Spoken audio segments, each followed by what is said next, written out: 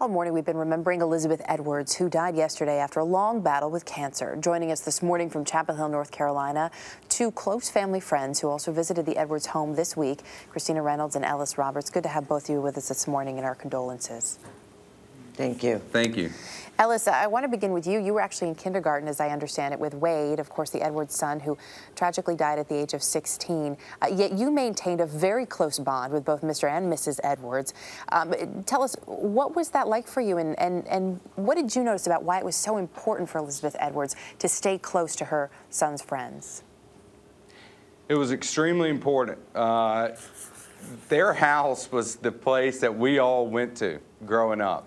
We hung out there, and there was a lot of interaction with both John and Elizabeth. But Elizabeth was always there and loved to engage in conversation. And so when Wade passed, that important piece of guys just showing up at the house, walking through the unlocked door, and just simply hanging out was a piece that she never wanted to let go of. And we didn't either.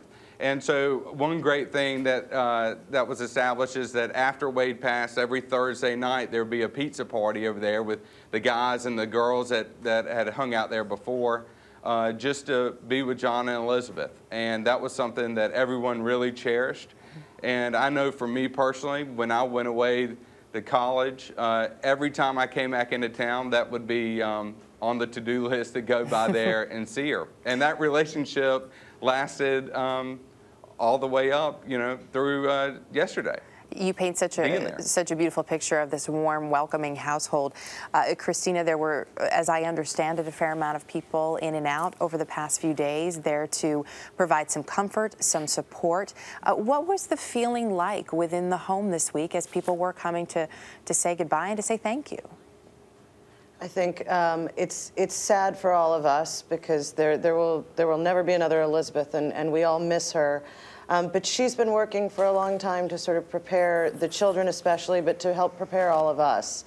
And there's been good spirits as people share memories of Elizabeth, and there are a lot of memories of Elizabeth, and share stories. And she was who she is. When you see her on television, when people have met her, she was a character. She was smart and engaging and funny, and there are a lot of stories, and we've all been sharing those, and we took our strength from her, and so we've all been grateful to get to share that together.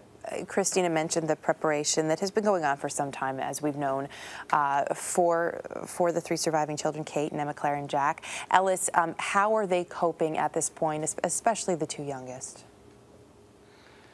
I think that they're doing well given the circumstances. What's really amazing, having been at the house these past few days, is that the strength that, whether it starts at Jack and Emma Claire and goes through Kate and John and her brother and sister who are there, and all of us who are there, is that all of our strength, really, the foundation of it has come from Elizabeth. Mm-hmm. And it's amazing to see somebody who is the one suffering and who passes as the one who has been the foundation of all of the strength and courage to kind of help people get through these past couple of days. But that was kind of her nurturing. Yeah, that was who Elizabeth was. I mean, she was, of course, a second mother to all the guys growing up, but she had that kind of maternal nurturing instinct with everyone she came across with. And I think that's why people across the country are really feeling this attachment with Elizabeth and such a great loss, because a lot of folks out there had this attachment with her. And that does appear to be what her legacy will be. Christina, anything else you'd like to add? I know you traveled extensively with her on the trail during the campaigns, and her cancer was often a focus of what people would talk to her about.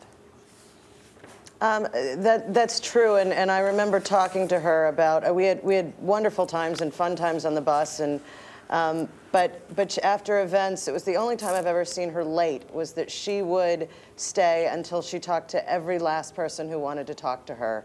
And I asked her once if that was hard, because so many people wanted to talk about their own touches with cancer or family connections, and she said, how do I not do that?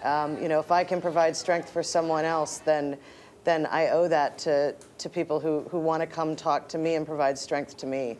And that's sort of who Elizabeth was, and she wanted to give that back to people. Christina Reynolds, Ellis Roberts, thank you for being with us this morning and for sharing your memories. Yes, Thank you. Thank you.